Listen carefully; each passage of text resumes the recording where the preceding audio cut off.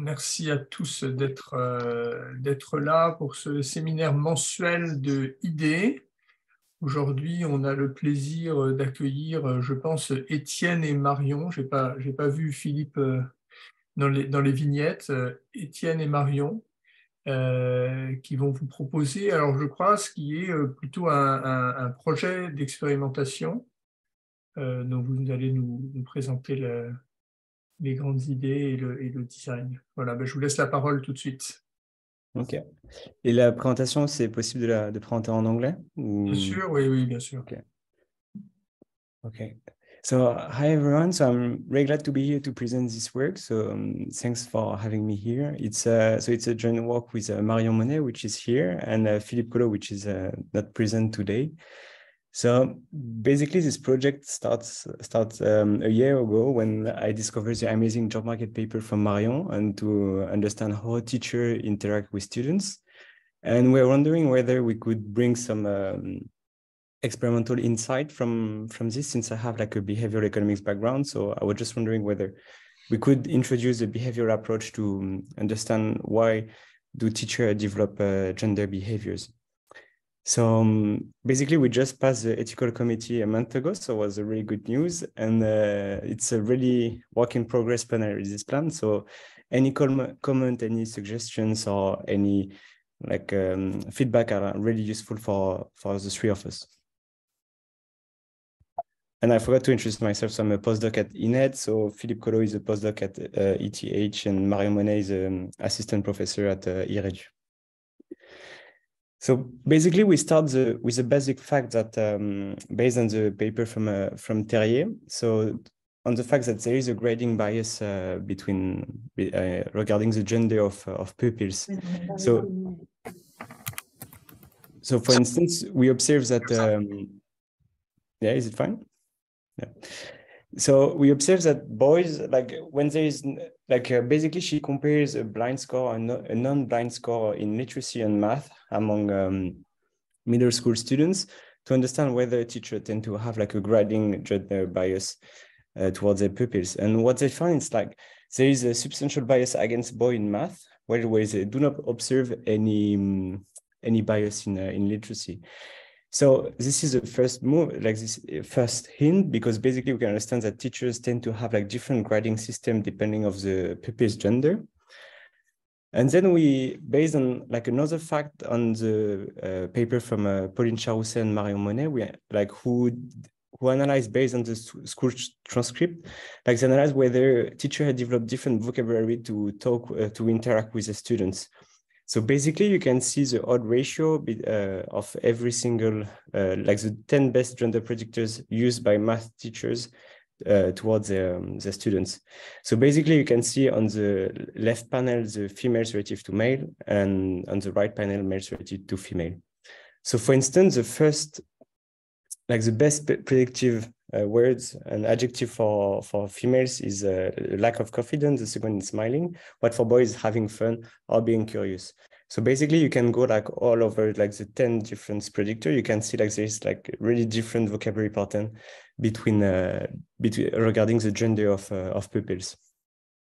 So based on these two facts, we're just wondering, okay, like, can we understand why do teachers develop like such a distinct pattern of feedback towards their students? So basically, our motivation here is to understand why do we develop gender behaviors. So there is a growing body of evidence suggesting that teachers have like a gender behaviors, meaning that they behave differently, whether the teachers are girls or boys. And here we aim to analyze whether, so do we observe such a pattern in a control environment, and how can we explain these behaviors? So for instance, is it due to beliefs in the ability of the students, or it could be analyzed as a discriminatory pattern. So for instance, like you have a really strong gender identity, so you tend to favor your own gender, and then you develop different behaviors with pupils. So more specifically, we focus on teachers. So it's a really relevant pool to investigate gender behaviors. Like the first reason is that they formalize their beliefs on gender. So what do we mean by that? Is the fact that like human resources or managers and so on, they interact with peoples, and the point with teachers is that interact in like many different ways, and each of them like formalize their beliefs on gender. So for instance, they had to grade students, they had to write, to provide written feedback to the students, and they daily interact with students. So basically we can imagine that this kind of beliefs from teachers have a long-lasting effect on students' outcome. And basically a specific, what is really interesting with teachers is like, as I mentioned earlier, they develop like really different form of feedback. So it could be written, oral, and even in the written, there is a huge heterogeneity in the form that you could take. And so basically here, what we aim to do is to compare what we observe with administrative data and the previous evidence from the literature as the paper, like the two earlier papers that I mentioned. Like such data allows to have a really precise measure of the estimates and like to document a really precise fact, while it's really hard to understand like the decision making of teachers and why they develop different behaviors. So the point of experiments on that matter is like we can really set up a really controlled environment where we can distinguish every single dimension of the decision making process. And such approach warrants a really strong internal validity because we can control every single component that may influence the teacher's decision making. And more importantly, like compared to administrative data, we can really elicit different mechanisms which may be applied to investigate gender behaviors. And so the fact that we focus on like documenting the mechanisms that might be at play, it's like have like somehow like large policy implication, since we are focusing mainly on gender identity and beliefs. And if we observe like whether, like for instance, beliefs explain gender behaviors or identity, we would not implement the same policies. So for instance, if you observe that a teacher with very strong gender identity interact differently with students which are like boys and girls, it's very hard to implement a given policy because it's very hard to change the perception of a teacher identity. While if we observe that it is some beliefs, we can easily correct the fact that teachers might have like biased beliefs on a gender identity. So basically, this approach relates to like three strands of the literature. So the first one is the like gender behaviors, or more broadly discrimination. So this is go on a like really like quite old literature from like Becker on whether people different a taste or a statistical based discrimination. So the underlying idea is like the taste is the fact that you appreciate working with someone which is similar to you, and statistical is like you develop discriminate behaviors because based on statistics you observe different pattern between genders. And here, so we are like developing a theoretical model, and more specifically Philip, and to analyze whether it could be due to consequentialist or unitarian approach to this. We won't go in details today about it, but I would be glad to discuss more in detail afterwards. And more specifically, once we summarize the literature on gender behaviors, which is like super wide, we focus more specifically on teacher feedback. So most of the evidence, as the two papers that I mentioned earlier, are focused on the administrative data, and they provide like robust evidence on the fact that teachers behave differently regarding the gender of the students, and also that that this gender behaviors has really significant impact on the path, like the academic tracks that the pupils are choosing, the school achievement, and so on. So as I mentioned earlier, it's really hard to understand why teachers behave differently. So with administrative data, it's really easy to compute like teacher value added or like whatever measures that we can have, but it's really hard to understand why like precisely they behave differently, and like how can we address this decision-making process. And so here, what we are doing is like based on a fictitious task, we can elicit their implicit bias and incentivize their measure of identity, which is like cross-validated by the behavioral literatures. And so our main aim is to like find confirm the analysis which are found on administrative data, and whether we can explain those results based on a behavioral approach. And third and last, so we also speak to the literature related to behavioral approach of education, where like there is a large body of evidence suggesting that students' behaviors shape educational achievement. So for instance, pupils which are patient or risk-loving are more likely to have higher grades and so on. But little is known on that matter and how like this behavioral approach does influence students and teacher interaction. So based on these three literatures, what we are doing, we have like two main research questions. So the first one is to understand whether students' gender cause teachers to behave differently. And if so, is it driven by identity or beliefs? So what we are doing here, so we plan to hire teachers from secondary education through an online experiment. So the online experiments is really offer like a large amount of benefits because we can like really provide a control environment and to distinguish like every single component of the decision-making of teachers. And so the main task would be to assess grades on school transcript with variation within the information available. So basically what we are doing, so we would just like show like a school transcript with like a given school performance, and we just like change the name of the pupils which have the school transcript. So basically it's really similar to what we observe with the testing literature, but like what we are doing is like we replicate this approach among school transcript. And so more importantly, what we are doing, so we account for like two different approach of like two behavioral components of teachers. So the first one is to elicit beliefs on gender ability through the implicit association task. And second, we analyze the prevalence of gender identities through a detector game. So both approach offers a convenience that it's like widely used in the literature, and then we can like provide like insight on why teachers behave differently regarding the gender of students. So basically, yep. Yeah, can I ask something? Yeah, for sure. Yeah. I just wonder, so that sounds great. I wonder whether you could also use that to actually then do an intervention, which would be tell the teachers how much they're biased once you've measured it. Yeah, true. So there is some like that's a really good point. So basically, our first aim was just to show like, okay, do we observe that there is like a gender behaviors, and if so, can we understand mechanism? And actually, there is evidence from the literature that you know, if I inform you how much you're biased, it's very likely that people change their behaviors. But so far, we haven't thought about it. But that's a really good point. Okay.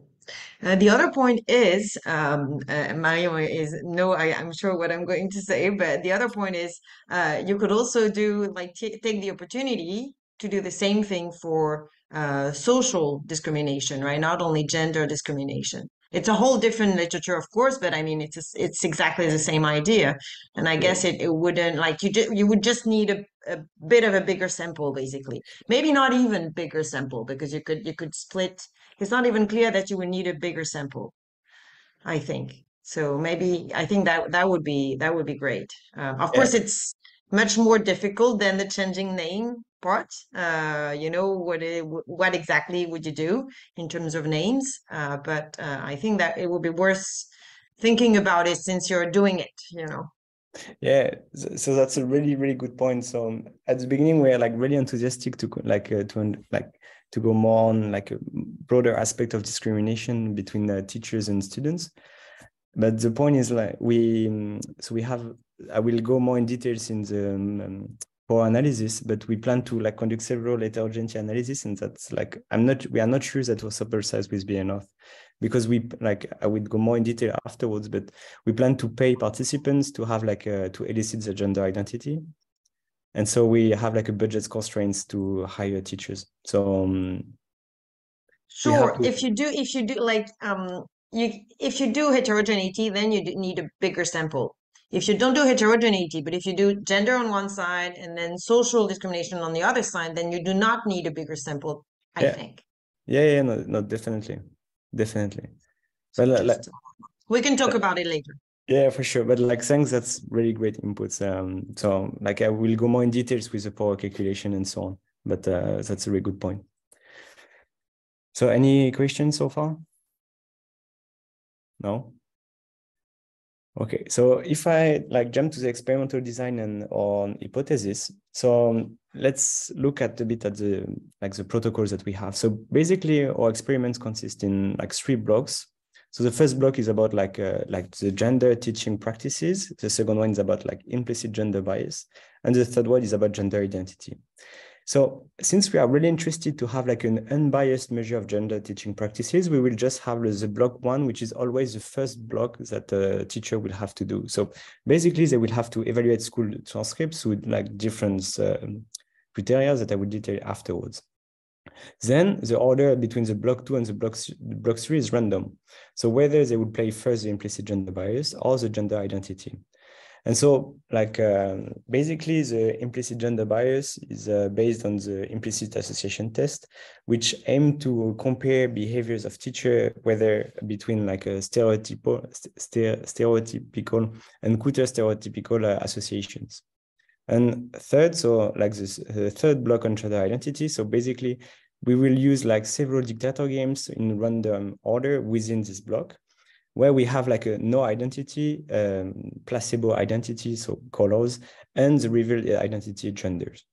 And so last, so they will like teacher will fill a survey at the end of the experiments, like to have like basic demographics and teaching declared teaching practices and so on. So the first block is so like I guess like every people which has been to the French system knows this kind of a school transcript. It's like really a usual task that teachers are doing, and like it's really the same form in like most of the like schools in France.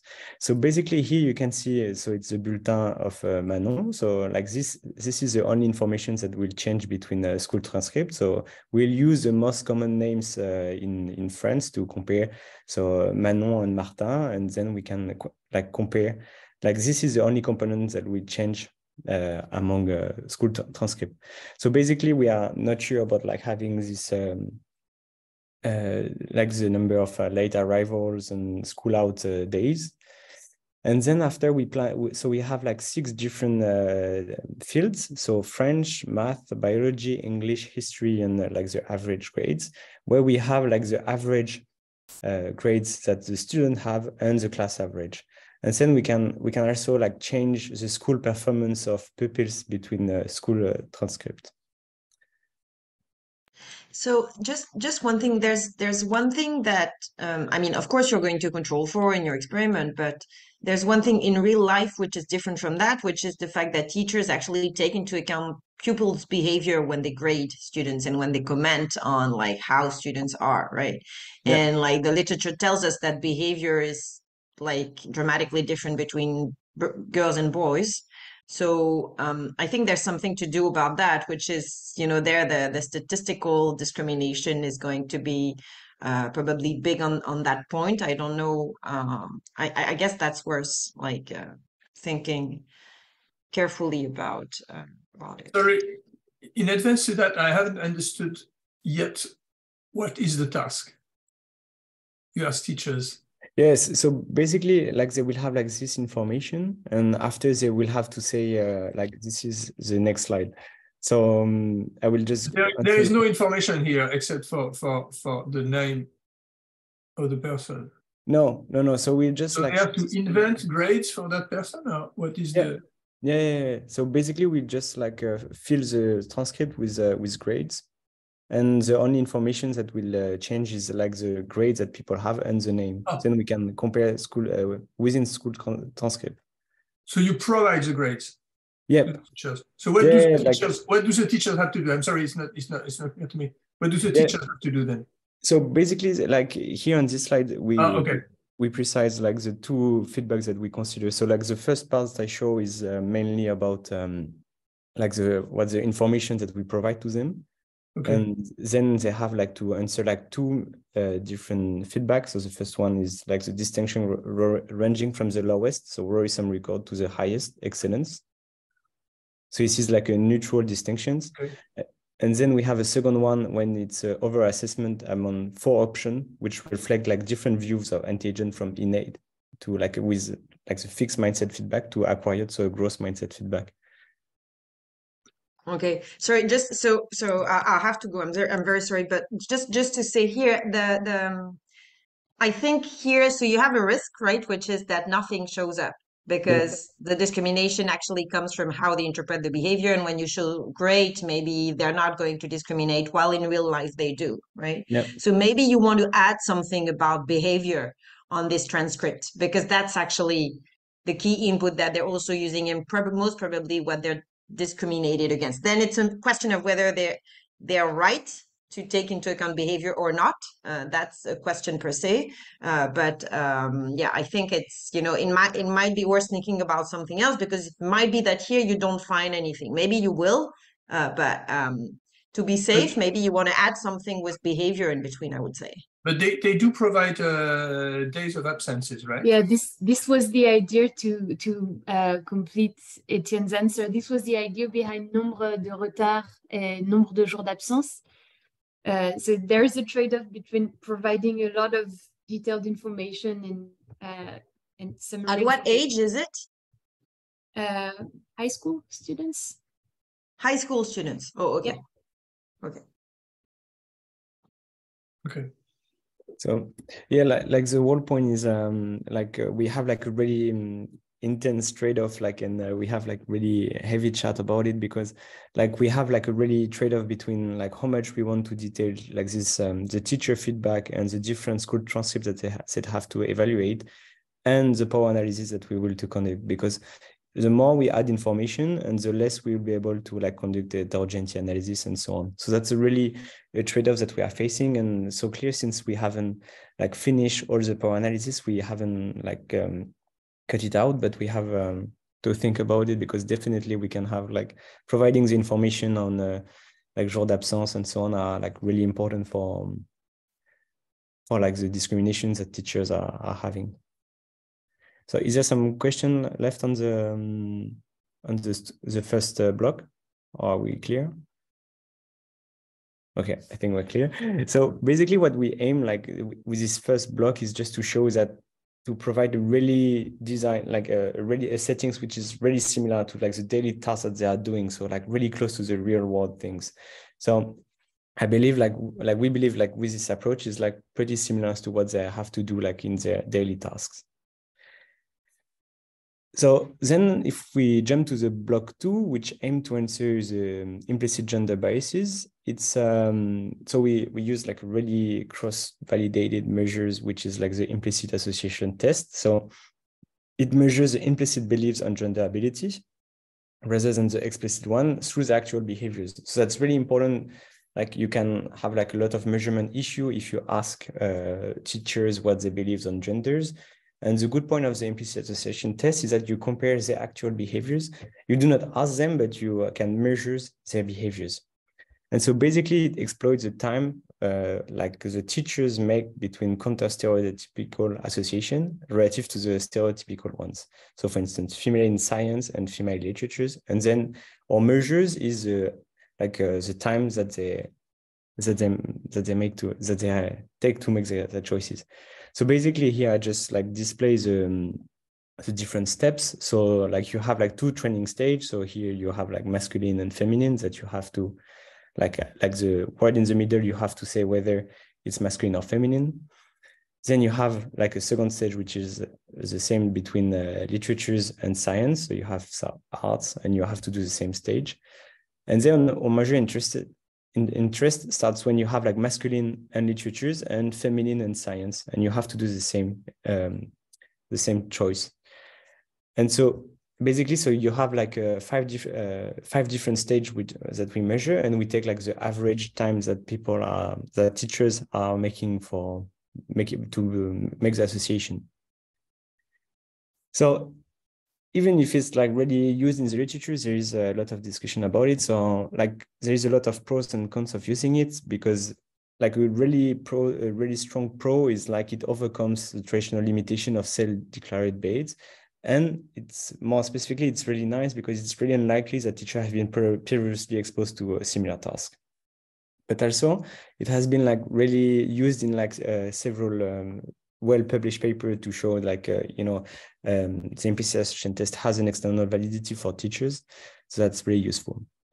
And so the cons is about the fact that, you know, it might capture unstable characteristics that vary over time, and it made more reflect some cultural stereotype rather than personal attitudes toward genders.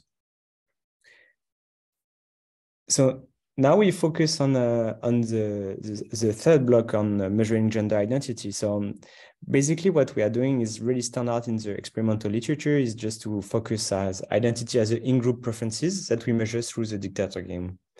So just to introduce really briefly the dictator game. So it's about how much you share of your initial endowment to total strangers. So this is like the baseline settings.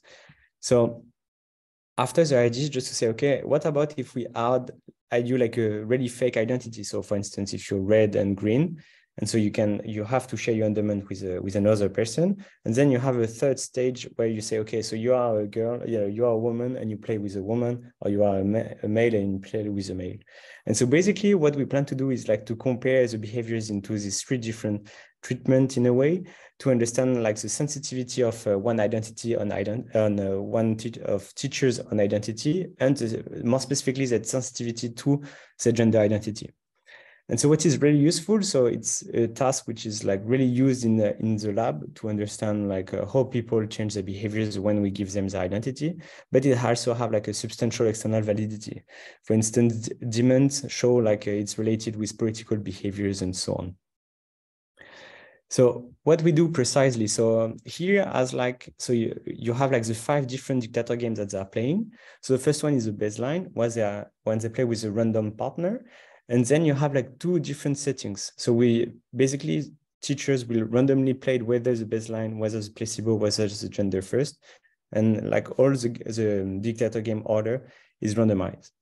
So once we have the baseline, we have the second stage with a placebo identity.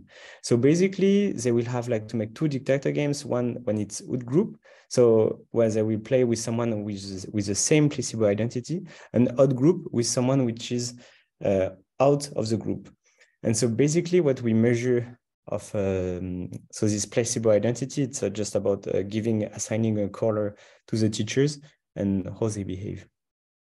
And so the third one is like super standard, as I guess you realize, like just to give identity to like information on player's identity. And so basically we can just say, okay, so you're a woman and you play with a woman, or you're a woman and you play with a male, and it's the same for the odd group behaviors. And so out of this, we are able to capture like 2 measures. So the first one is about like a sensitivity to identity. So basically it's comparing the in-group placebo identity to the baseline. Then you can measure how much an individual change his behaviors when we assign him an identity. And second, and more importantly, we can have like a really nice measure of gender identity, or more specifically, the sensitivity of teachers' gender identity. And so basically we just compare like the gender identity in group behaviors, and we compare it with the placebo identity in group behaviors. And we believe that these measures provide a really nice outcome for measuring the sensitivity to teachers' identity. I have 2 questions. So are they playing with real people, and how are they incentivized? Yeah, so like that's that's a really good point that I will detail more I will provide more detail afterward. But that's real teachers who will play it, and they will be incentivized in like monetary speaking, and like they will play with players which are like a specific subject pools that I will detail afterwards. So how does it look like precisely? So here it's like the baseline game. So you have okay, so this is a sharing game, and you will play with a volunteering from organization, which is randomly drawn. So you don't have any information that person. How much of these 50 coins would you share with this one? So and then he click on the blue bar, and he has to show what's the share of endowment that he shares. So the second one, so here's a placebo identity. So you see, like you are red colors, and you play with a volunteer from the organization AFEV, which is also red. How much would you give to him? Then you have the out-group placebo measures, which is like, okay, so you are red and you play with green, and then you have the gender one, which is like, okay, so you play with another volunteer from the organization AFEV, and he's a male. How much would you share with him? So it's not polished right now, so we have to make something which is more in detail, like more gentle on the ways that we introduce the identity, because like this is way too straightforward, and it could really bias teachers, but that's the main idea. And so basically, and after you say, okay, so you play with a female volunteer from the AFEV, and how much would you give to her? So basically, this is really, really nice, because we have like these different measures of identity, and we have like we can measure precisely how much teacher are sensitive to the gender identity and to a placebo identity. So then the survey. So can I ask a question, Etienne? Yeah, for sure. I'm not sure I understand why you have this measure of gender identity bias, where you subtract the placebo identity. I mean, if you are as sensitive to colors than to gender, then you have no gender sensitivity to gender identity in your measure. Although, I mean, it's not, you are sensitive to gender, and you are as much sensitive to colors. So it does not make sense to me that you are not, that your sensitivity will be zero in that case. Yeah. And it's not very clear why you should be sensitive to color in the first place. Yeah. It's very artificial, but maybe there's literature that something happens there, but it seems to me. True. So that's really artificial, but people really change their behaviors when they are assigned to like a really placebo colors. And so like normally it's meaningless, but actually they change. So why? So to answer more in details about your question, I think it's Elise. So the idea was just like most of the paper just focus on like comparing the baselines that we have with the gender identity. But actually there is like two different components in those measures. So there is like the fact that you are sensitive to the notion of identity, and whether it's like specific, and more specifically, whether like your gender identity is something central for you. Yeah, but no, I understand that. But in real life, if you are sensitive to groups, will it be colors or gender?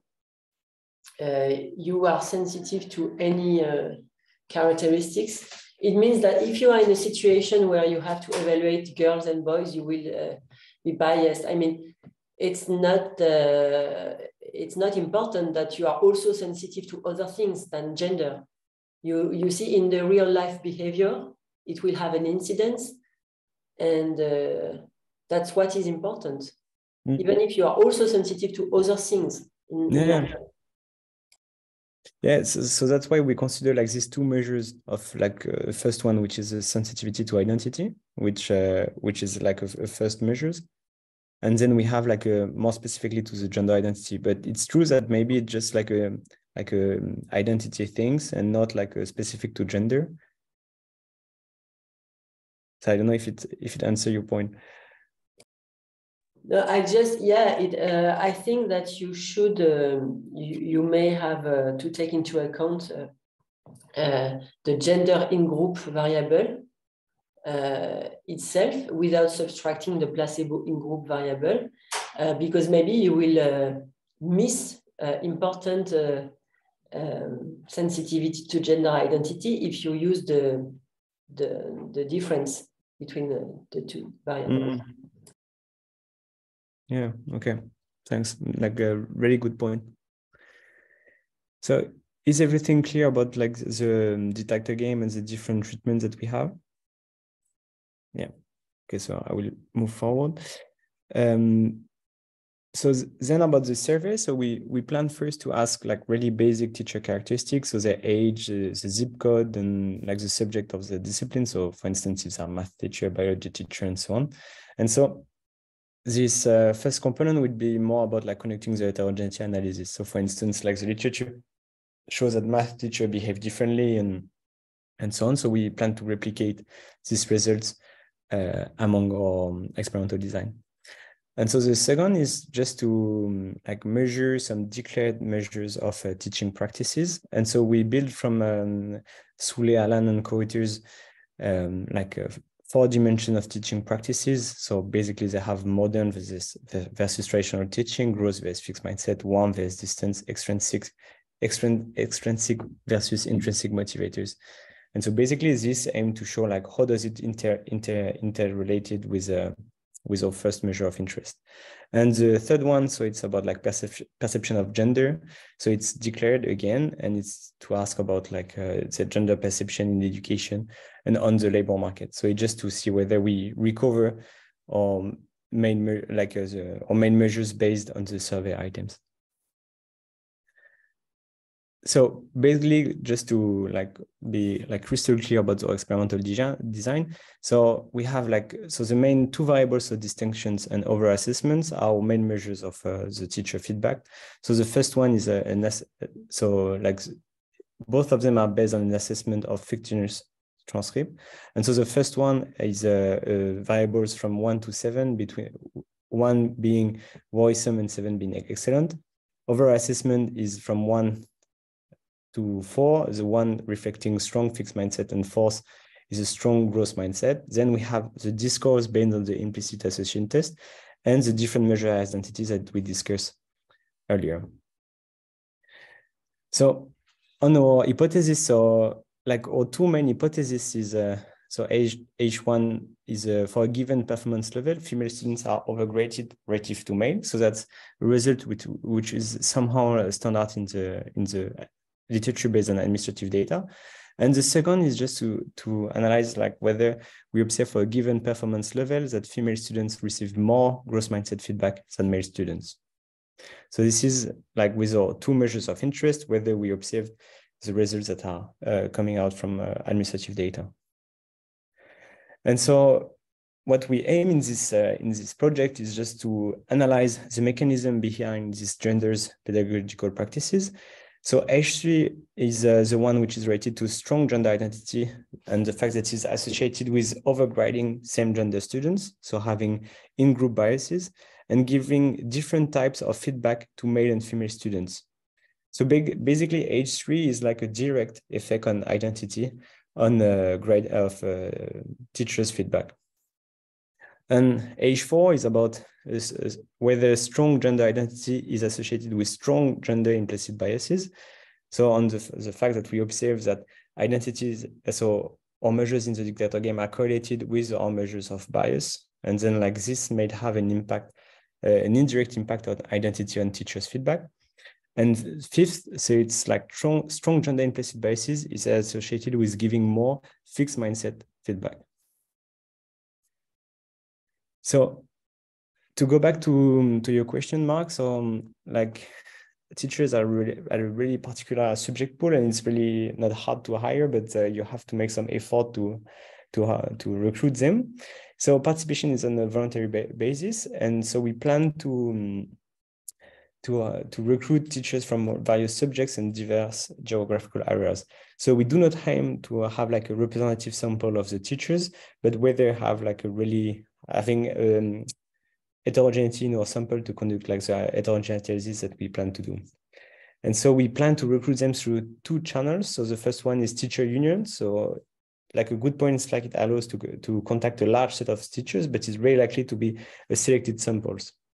And the second channel, which is the more likely that will be used, is the school inspectors, which are like really helpful that since they can reach a large number of teachers from their discipline. And so we already are in touch with them, and so they plan to forward the participation to the survey when we will be running it. Etienne, what about Facebook? So Camille Terrier will present in 1 month. She has a very nice paper where she recruited students on Facebook, and it worked fine. Yeah, like we do not, we haven't done it, and I think it could be hard to fulfill the RGPD criteria with hiring them through Facebook. Why? I don't see why. No, I mean, it was a joke. Didn't work out. Okay.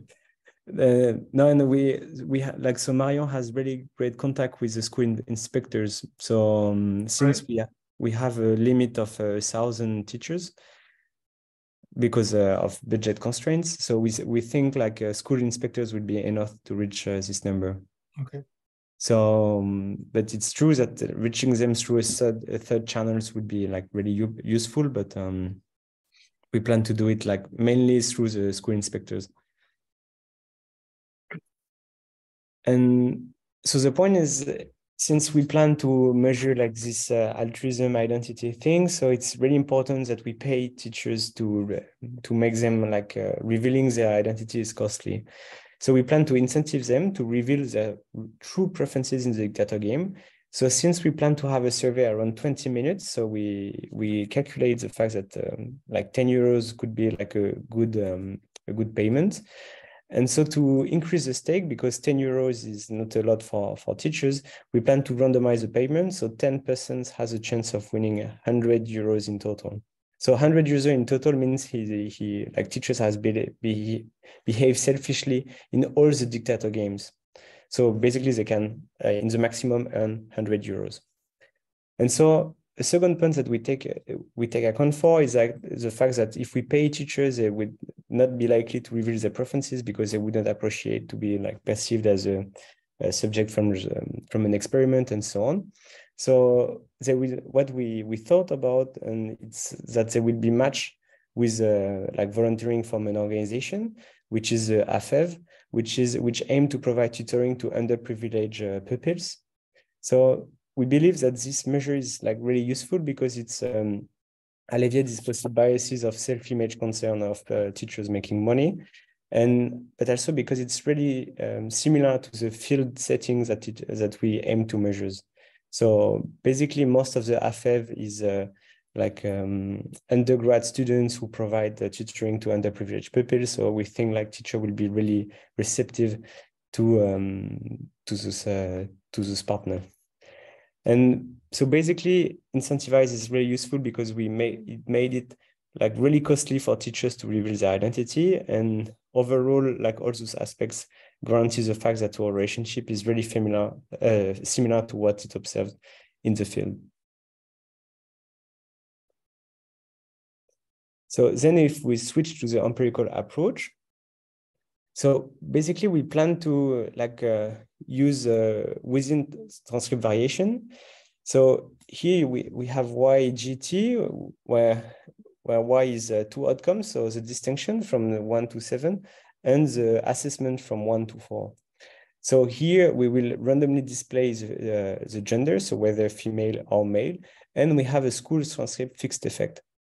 And we plan to cluster the standard error at the teacher level to avoid like serial correlation.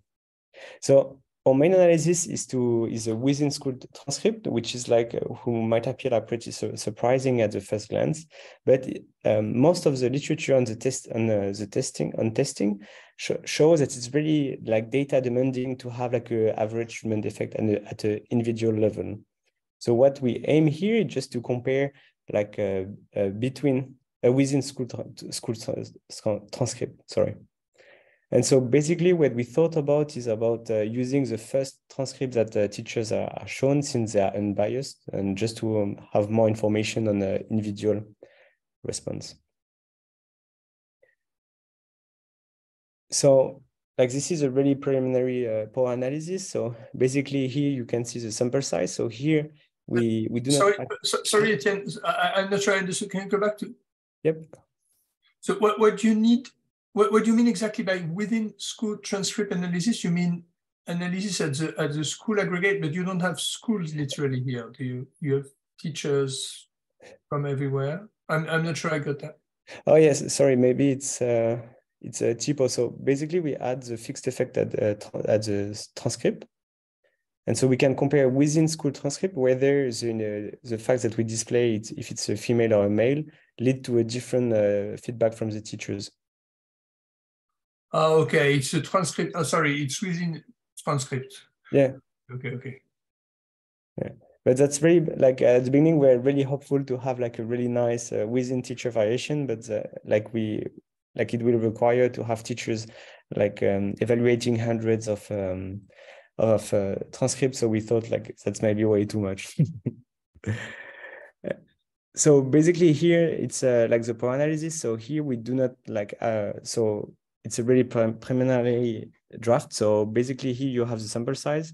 So the sample size is the number of teachers participating just once to the experiments. And here you have the statistical power.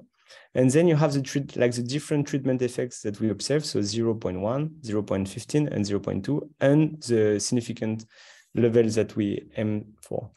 So basically with which like, so this is like the 0.2 is 0.2 standard deviation, so great bias. So this could seems to be pretty huge, but based on the literature, it's pretty standard.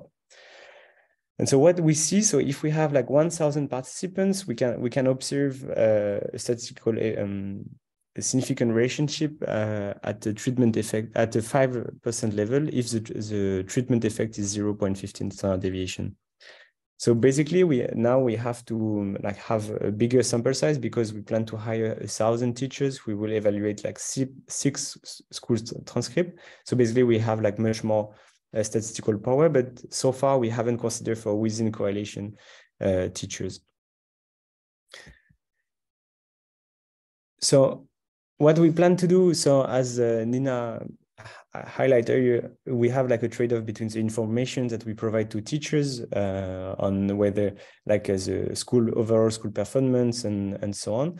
So here we focus on like several heterogeneity analysis. So the first one is like considering the different type of transcripts, so if they are good, average, or bad, the gender of the teacher, whether it's a female or a male, the discipline of the teacher, whether it's a science or art and literatures. And after like comparing the position in the distribution in gender identity and gender implicit biases to understand whether there's some heterogeneity in there.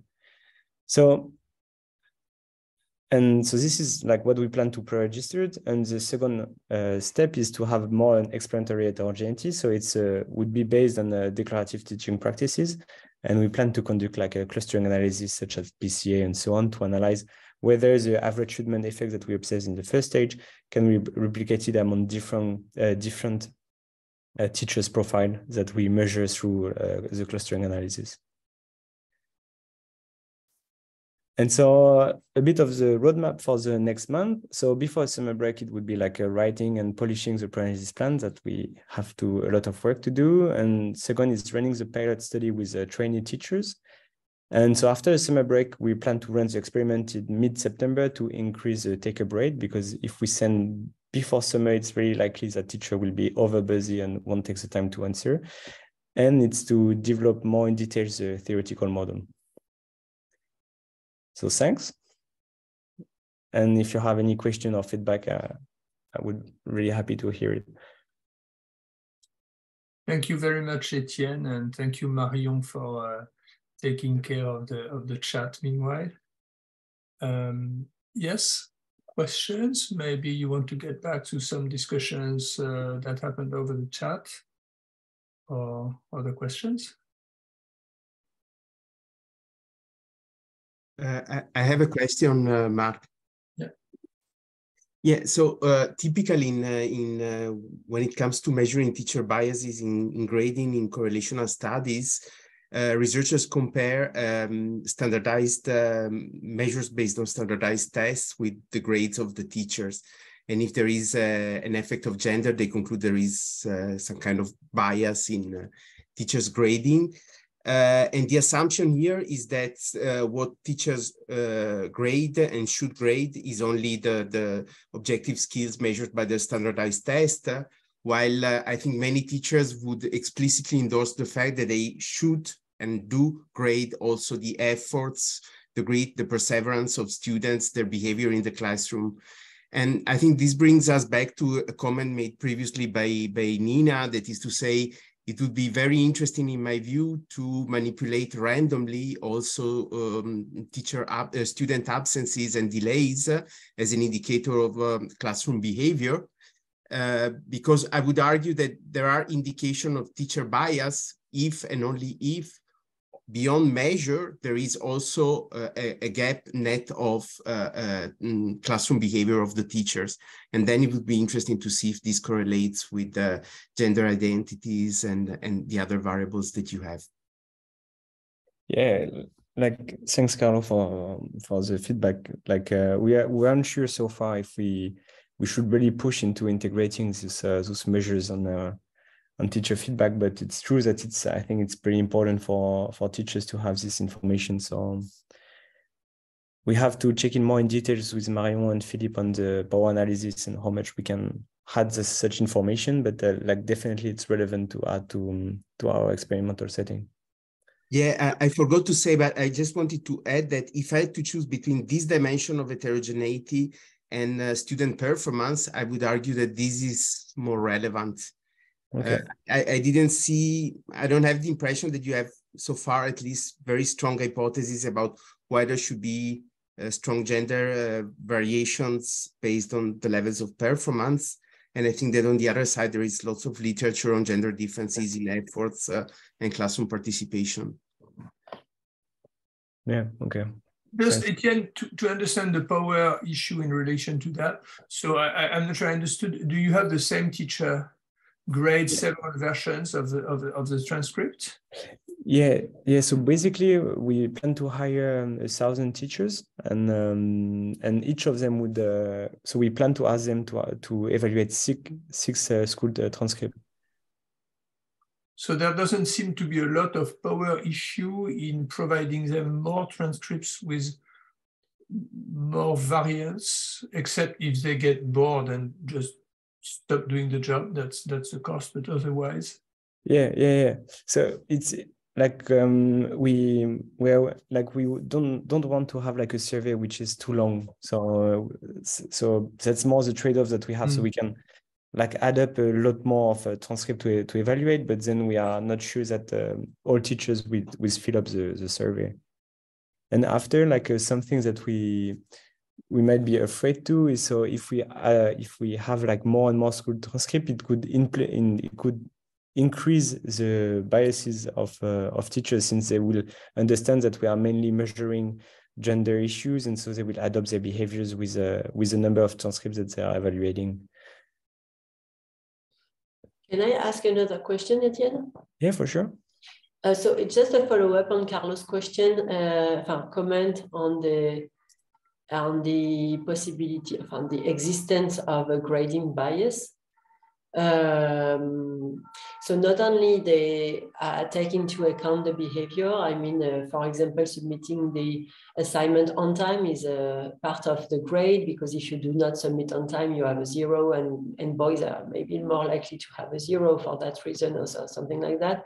But also I think there is evidence that boys, so the behavior at the test is also something that can explain the difference, because boys are more competitive, so they may be more excited by the test, and not girls who, on the contrary, may feel very bad in the case of competition or exam with a high stake or whatever. So in the end, my question is there evidence of a gender grading bias that is not based on the comparison between continuous assessment and national exam or test scores? Is there evidence through like randomization of copies with name or something like that? Yeah, well, that's a really good point about the grading bias. Like, I'm not so familiar with the literature, but I think like the paper of Marion and Pauline shows that even if like in like a random evaluation, teachers tend to have like different feedback on to students in the forms of providing more fixed or growth mindset issues. So maybe we will not observe the grading bias that you are mentioning, but maybe we'll just observe like the second pattern, like on the gender behavior regarding whether it's a growth or fixed mindset. But maybe Marion has more insight on the grading bias literature. I think you're right, Elise, in the grading bias literature. I mean, at least as far as I'm aware of, I've never seen any paper evaluating it in other ways than comparing, you know, the blind grade, such as baccalaureate, versus the continuous grade. I'm almost pretty sure that all the papers use this difference. And the only thing that it's a bit closely related, it's an experiment that I've heard of. They have different pieces of codes. Like it's a bunch of developers, some are women, some are males, and they have them evaluate by external evaluators and see if there is, you know, when the piece of code is written by a male or a female, does it differ in terms of the grade they receive? And here they don't compare it with the, you know, there is not the blind, non-blind difference. I think it's Clémentine Van Efanter is working on something like this. And Jan Feld, he's been mentioned to me a few days ago. So this is the only thing that comes to my mind. Okay, thanks. Is there one last question?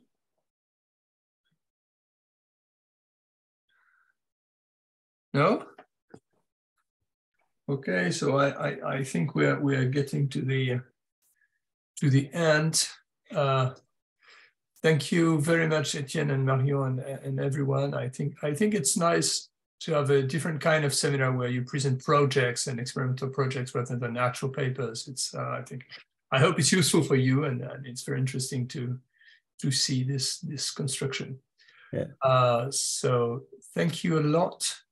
I want to say that in 1 month's time, we'll have a presentation by Camille Terrier, who will present the paper I mentioned, where she recruited students on Facebook and she influenced their choices on Parcoursup. So it's, I think, quite an impressive and smart paper.